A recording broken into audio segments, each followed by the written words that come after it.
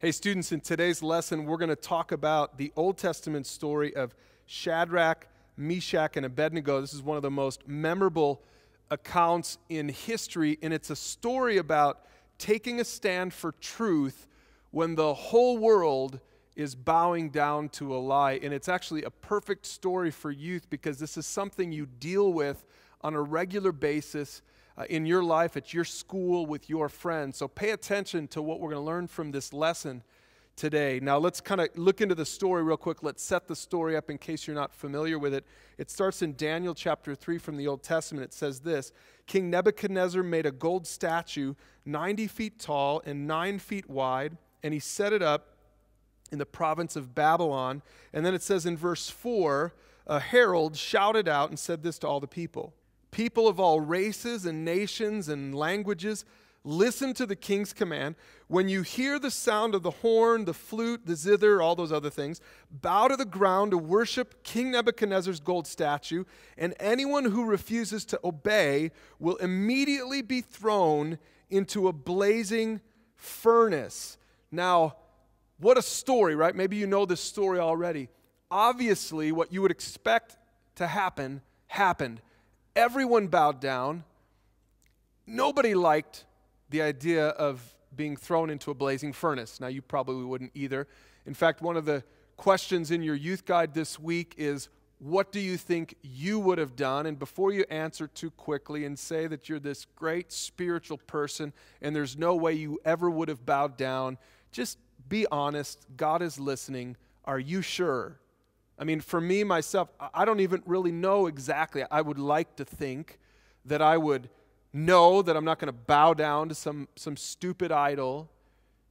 But when you think about the stakes, maybe when it came down to it, I don't know. It's kind of easy to talk yourself into doing something you know is wrong because of what would happen to you if you didn't do it.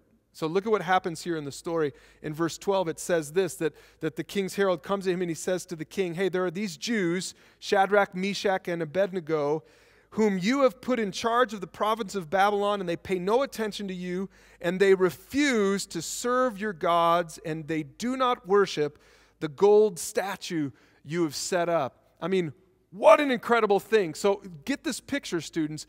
Everyone is bowing down. Everyone is worshiping this false god that King Nebuchadnezzar had set up because they don't want to go into the furnace, and I don't blame them.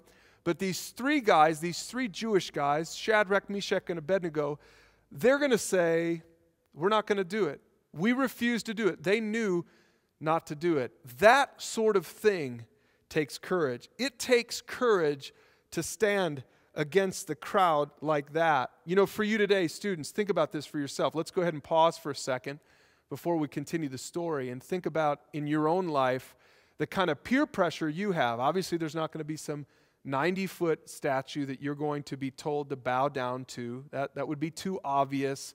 But there's all kinds of things that happen in your life, in your school, when you're hanging with your friends. There's all kinds of pressure to bow down to a lie, to do something that you know is not right, is not appropriate, that goes against what you believe. Maybe even just this week you experienced something like that. Maybe it related to drugs or pornography or something else sexual. Or maybe it's related to something simpler like just sort of disobeying your parents, clearly disregarding your parents. You know what they want. You know what they've said. You told them, yeah, mom, yeah, dad, I'm not going to do that.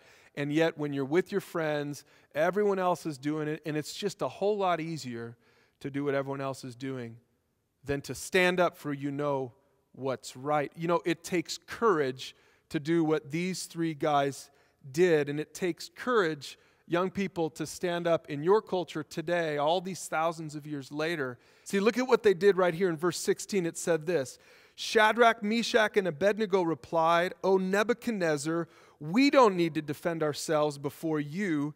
If we're thrown into the blazing furnace, the God whom we serve is able to save us. He'll rescue us from your power, your majesty. But even if he doesn't, we want to make it clear to you, your majesty, that we will never serve your gods or worship the gold statue you have set up. What amazing courage. Here's the question now for you, students. What in the world did they do in their lives to come to a place where they had that kind of courage? And this is the second point.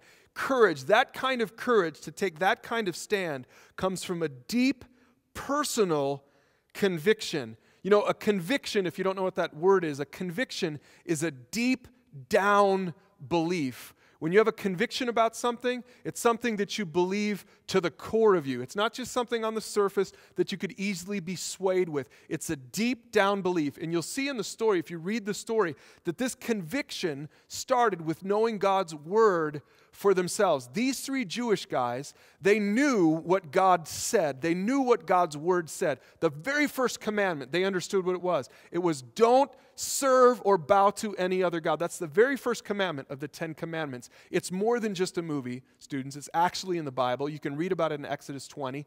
And they knew that they weren't supposed to bow to any other God. In fact, there's another thing that they understood called the Shema. It was something that every Jewish boy knew.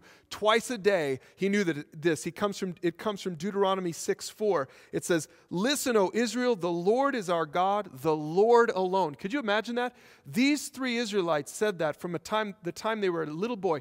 Twice a day, they would quote Deuteronomy 6:4. "The Lord is our God, the Lord alone. The Lord is our God, the Lord alone." They knew that. They understood that. They knew God's word. They knew God's truth. And that's where their conviction came from. So that when the king of Babylon is saying, bow to this or else, they said, no, we know what's true. They had their own deep personal conviction. Students, you need that.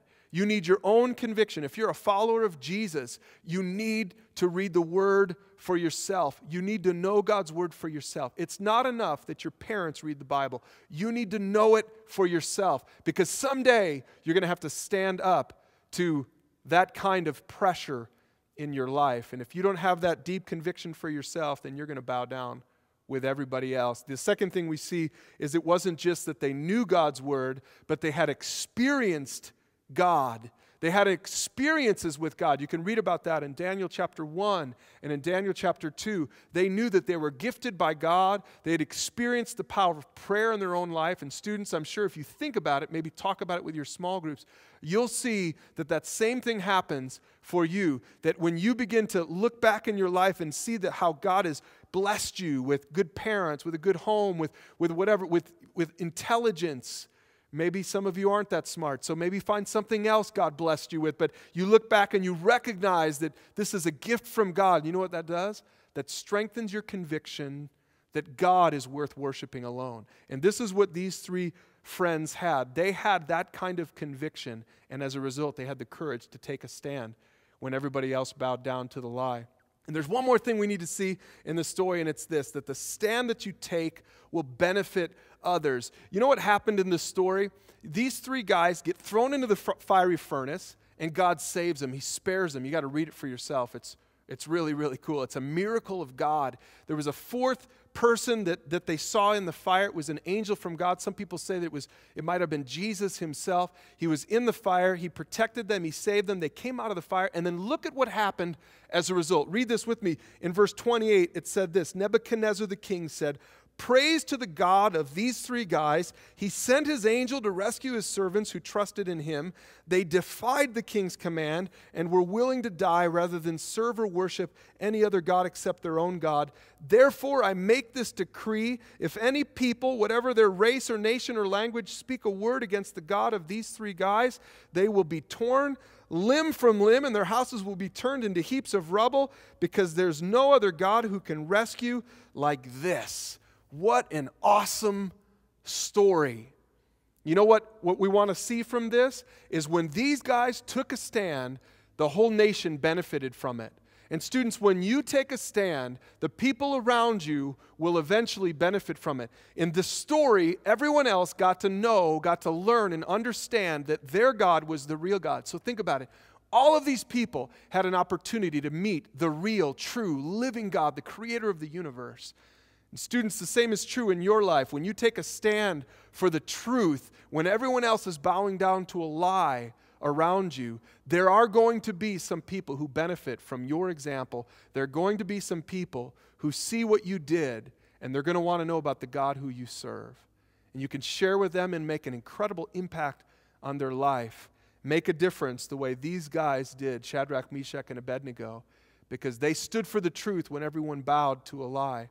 And you can do the same thing in your lives. Talk about that with your small groups or with a mentor now.